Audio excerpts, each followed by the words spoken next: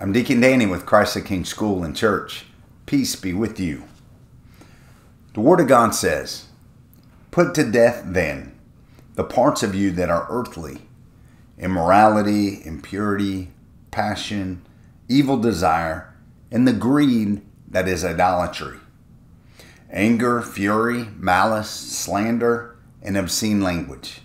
Stop lying to one another.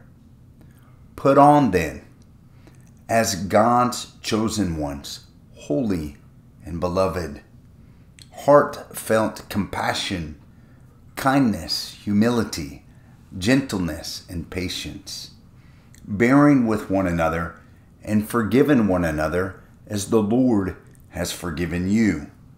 And over all these, put on love. Let the peace of Christ control your hearts and be thankful." See Colossians chapter 3, verses 5 through 15. I like to joke that all parents love all teachers in August. Well, it's not August anymore. It's almost October.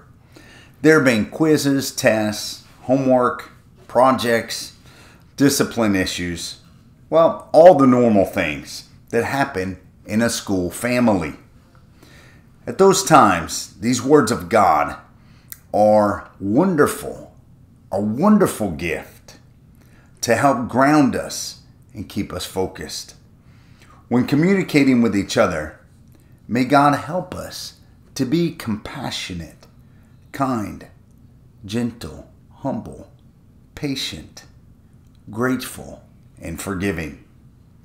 Let's remember who we are, God's holy and beloved children. If you're not in a school setting, the same principles apply at home or work. It will be most helpful if we pray for one another. Take some time today and visit with Jesus about how your communication has been over the last week.